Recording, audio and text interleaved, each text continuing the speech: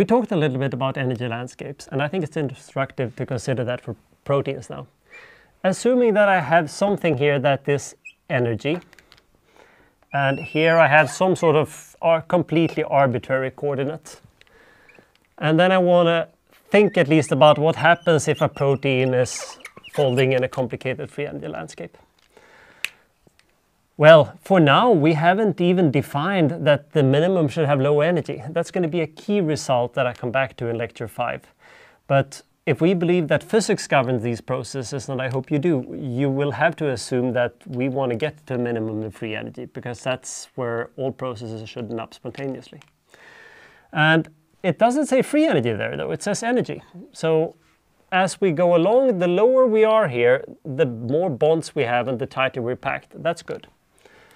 But on the other hand, there is some sort of freedom here, and I like to illustrate this by delta S, or S, whatever we call it. But this is somehow, here we have lots of freedom for the chain. A chain that's stretched out is very mobile, while a chain that has curled up and started to form lots of structure is quite restricted.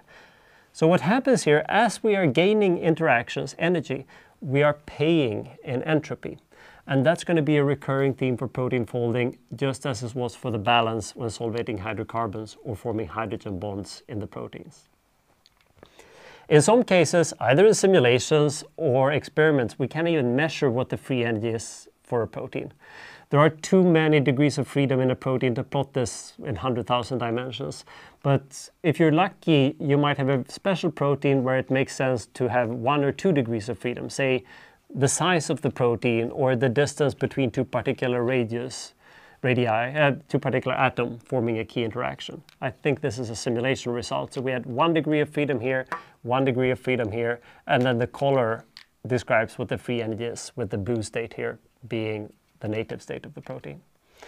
Occasionally it's even possible to do that in experiments. This is an experiment where you might be able to see the structure here if I'm holding my hand behind it, that as we are forming more and more structure elements here, we are moving to the state here that is the lowest free energy one. So here they've determined intermediate states and eventually showed that the actual native state, for which there is also a structure, really corresponded to the lowest free energy. That's really cool. Wouldn't have been available when I was a student. And in principle, that's fine, but for some complicated proteins, we could have some problems. What if there is not just one minimum, but many local minima? So if you start out here, you might need to get across this barrier. Then you're stuck here. Then there's a second barrier you need to get across. So this is just 3 dimensions, right? But in general, we have 100,000 dimensions. So it's not quite as easy as I showed here. Going downhill is easy. But what happens when you get stuck here? Well, it's definitely better to be down here. But at some point, you know the Boltzmann distribution, right? So that you should know how likely it is to be here versus how likely it is to be here. But you're going to need to get over that barrier. How likely is it to get over that barrier, and when will that happen?